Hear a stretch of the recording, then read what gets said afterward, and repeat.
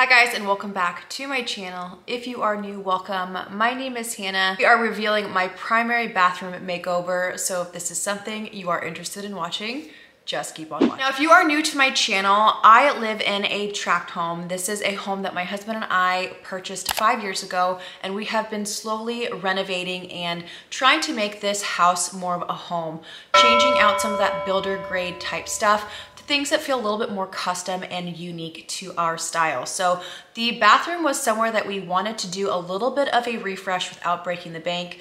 Obviously, if I had $40,000 to do a full-blown renovation, I would love to do that, but it just wasn't in the cards for us.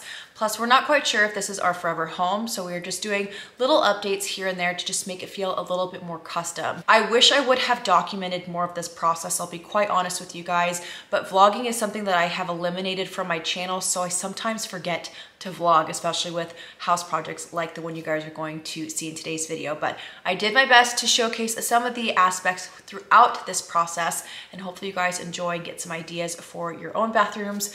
Without further ado, you guys, let's get into today's video. Before I start any home project here in my home, I always use Canva for helping me design this space.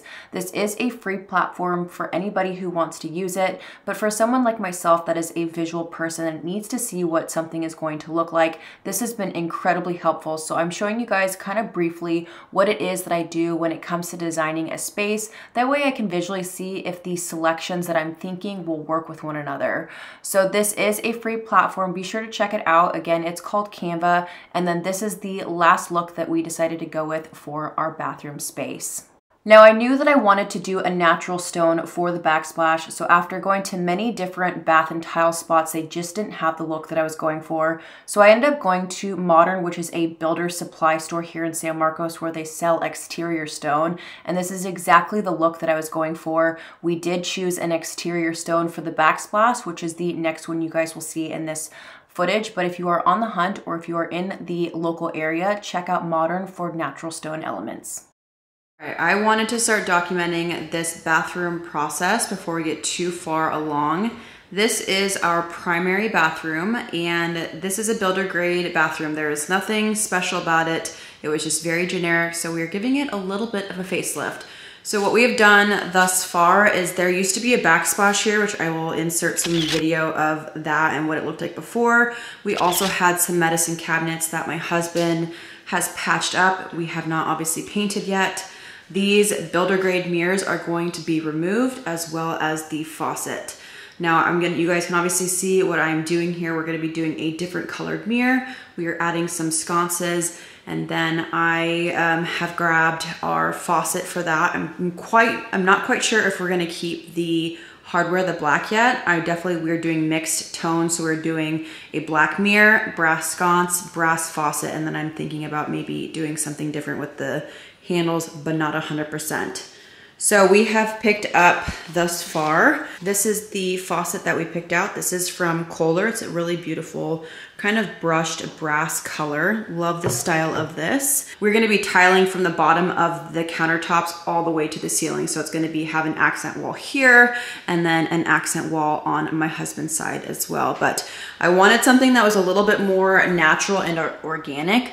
So these were two samples. I brought this one home, and then I also brought this one home, and this is the one we decided to go with, whereas this would be really heavy. So we're doing a natural stone against the obviously white marble flooring. I couldn't do too crazy. I wanted to keep it neutral, but again, just wanting to document you guys what this bathroom looks like before and what it's going to look like after. I wanted to walk you guys through some of the selections that we decided to go with for this primary refresh. So starting with the faucet, this is from Kohler, and this was one of the first items that I'd picked up. Now, matching brasses, especially when you go with different companies, can be rather challenging. So I ended up bringing this faucet into Rejuvenation and was able to find a perfect match from their sconces in store. So the sconces are from Rejuvenation, the faucet is from Kohler, and then the mirror in that beautiful black iron is from from Crate & Barrel.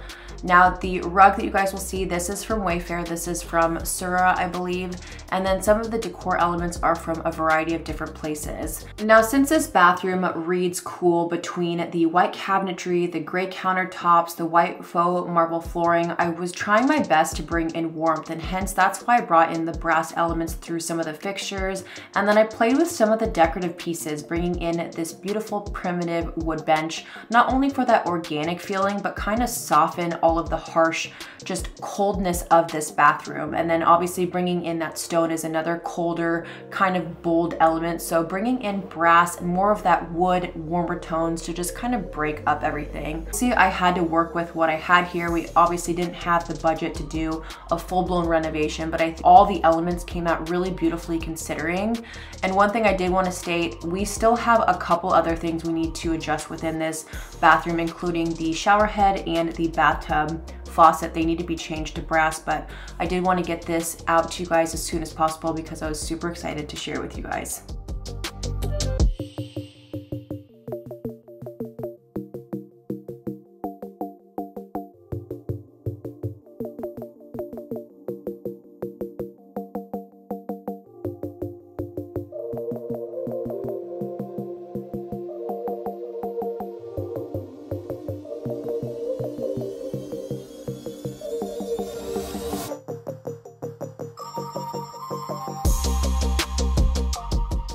When it comes to a primary bathroom, I think this is a really great space to bring in that personalization. These are two beautiful photos that my mom took of both Ryder and Sway when they were newborns.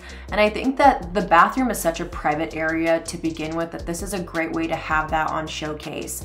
And so I think with this bathroom already having a lot going on between the stonework, I didn't want to bring too much artwork that was going to compete with it. So these portraits of my girls, I think, just make the perfect addition here in this bathroom corner. And it also plays nicely with the other black elements throughout this space.